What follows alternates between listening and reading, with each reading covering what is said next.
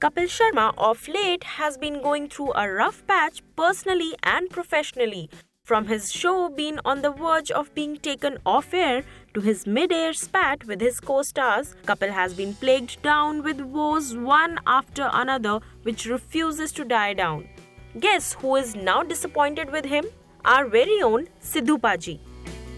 As the story goes, Kapil replaced Sidhu with Archana Puran Singh for one of the episodes of the Kapil Sharma show when an indisposed Sidhu couldn't make it for the shoot. This angered Sidhu to no end and immediately vented his displeasure with Kapil.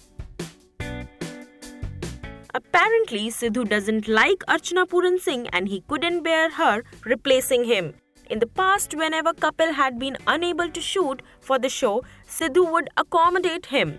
However, Sidhu didn't take it lightly on him being temporarily replaced. He gave an ultimatum to Kapil, it's either him or her, following which Team Kapil cancelled the shoot of another episode with her. Looks like Kapil Sharma's troubles are there to stay for a while.